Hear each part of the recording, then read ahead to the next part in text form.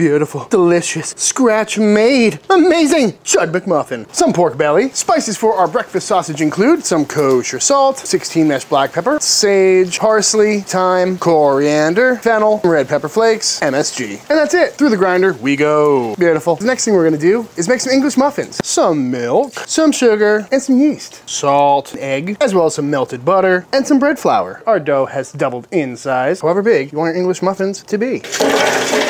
Some beautiful puffy Inga muffins, beautiful homemade breakfast sausage, and on the old Chud press it goes.